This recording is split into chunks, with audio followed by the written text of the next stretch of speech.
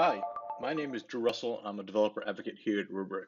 Today I'm going to spend a few minutes reviewing our Terraform provider, which you can find out on GitHub. Before I review the quick installation process, I also wanted to point out our quick start guide and then our provider documentation. So the quick start guide is going to contain everything I talk about here, as well as a whole bunch of other information. If you have any kind of questions, this is the first spot to check. Also, for the documentation side, we include the same information here, as well as an overview of each of the resources that we have available. These will include a quick description of what's going on, an example usage of how this looks in Terraform, as well as some detail around each of the arguments that are required for the resource. So getting back to the installation here, like I said, it's pretty straightforward. All you need to do is go over to our GitHub releases page and download the correct precompiled binary for your system. So depending on which OS you're running, there'll be a different download file, which we just kind of have quickly documented here for you.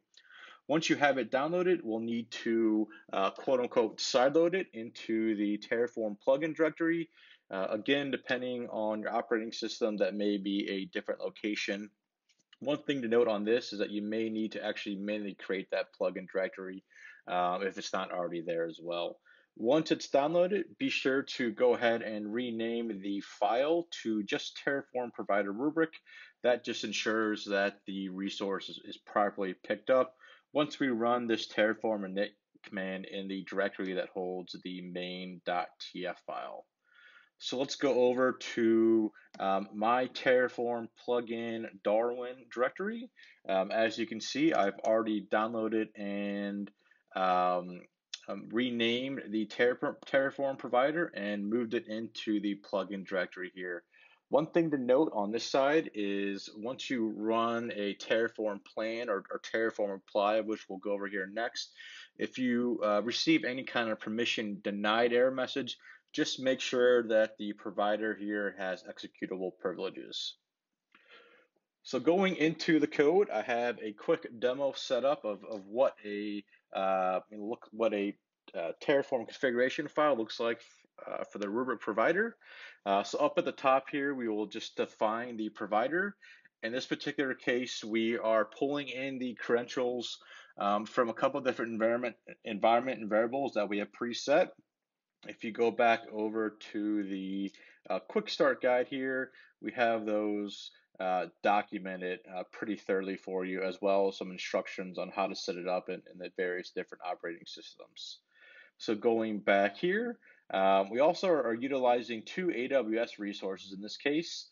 So we're going to create a new AWS KMS master key for us to utilize, as well as a new AWS S3 bucket to utilize as an archive target. So this is where we get into our first Rubrik resource. So as you can see in this case, we're calling Rubrik AWS S3 CloudOut, which will go and connect to the Rubrik cluster and configure a new archive target for you. In this case, there's a couple different variables that we're going to populate. The archive name, which is up to you. Then we're going to import the AWS bucket and master key ID, which we previously created here as well. Once you have that configuration file defined, the first thing you need to do is run a Terraform init, which will go out and validate that the provider has been installed correctly, and then download any HashiCorp maintained providers as well. So in this case, we get the Terraform has been successfully initialized message, which is what we want it to see. Now from here, you can do a couple different things. We'll start off with a Terraform plan that is going to go out and see what's basically already been configured, and then tell us what it's going to do once we run and apply. So in this case, we are going to create that new AWS KMS key, the new AWS 3 bucket, and then utilize that information to configure CloudOut as an archive target on the Rubrik cluster. So now we can go through and run a Terraform apply. In this case, it's going to tell us basically the exact same information we just saw from the plan. We want to enter yes. And what it'll do now is go out and execute all of those steps. So usually just takes a minute or two to get up and running here. So it's a relatively quick process. So it looks like it's already created the KMS key, the S3 bucket, and now it's connected to the Rubrik cluster configuring CloudOut for us.